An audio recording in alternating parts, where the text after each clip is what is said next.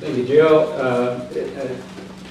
Jill, on top of her already somewhat busy, maybe very busy schedule, took on the role of chairing this particular effort, and I just want to again express my appreciation.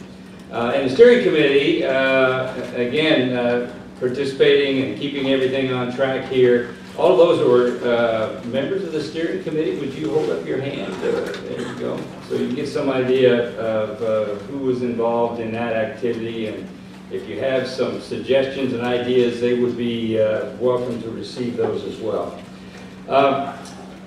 One of the first steps after forming the steering committee for this project was to put together a survey of the membership to collect the ideas about what agriculture and applied economists feel are the priorities.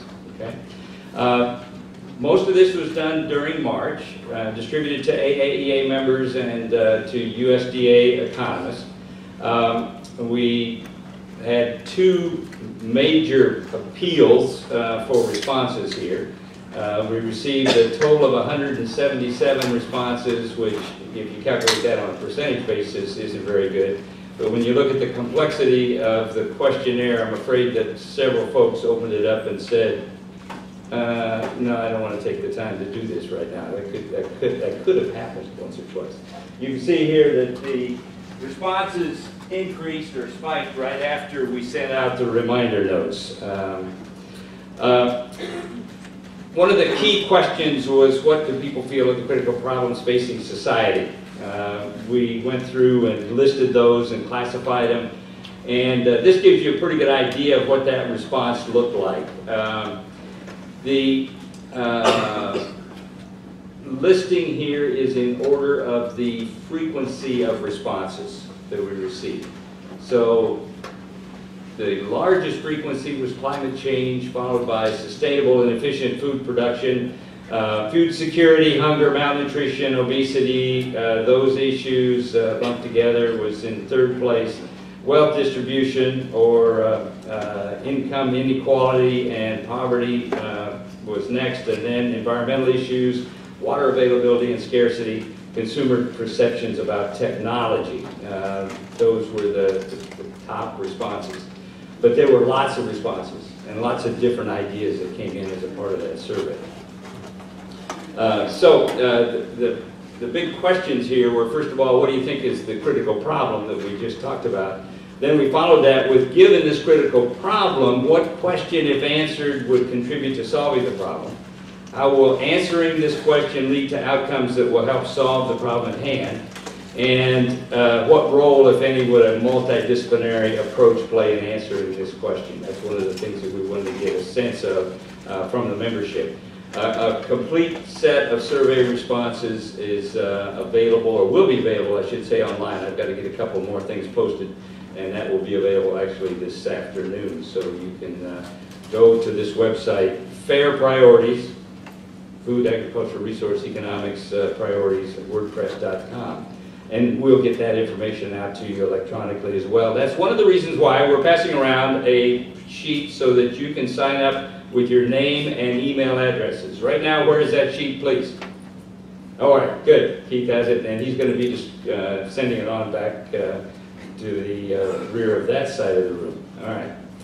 The next event, then, building on the survey, was the Priorities and Solutions Workshop. We organized ourselves into 6 different work groups. Now, the idea is that these weren't to be the priority areas. These were work groups, a way to organize folks, get them broken into some smaller groups to talk about what the priorities were. And the facilitators and the recorders are listed here. Before we broke into the workshops, we invited some folks to give us some motivation. And so we had these provocateurs present what they thought were important considerations here. And you can see the list of names, and that did a good job of setting the stage for our discussions that took place later in the day. Here are the proposed priorities. There are 8 of them. You will see them in different order, in different places. The reason for that is that we don't necessarily have a rank. Okay? If we were asked, we'd say, yes, we think all of these are important. And different ones are going to be important to different people. And so we'll be ready for that, okay?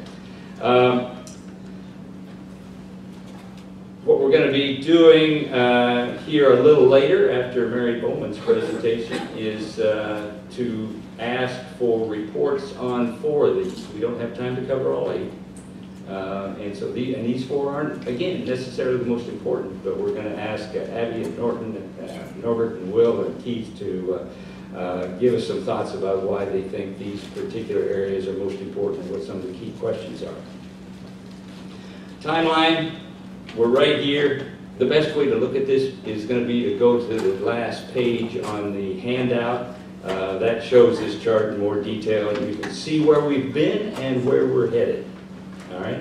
So we look forward to working with you on this, and we want your feedback. That's what that survey form is all about. Get that to us as you leave this meeting, if you would. Now I'm going to ask Karen to introduce our next speaker.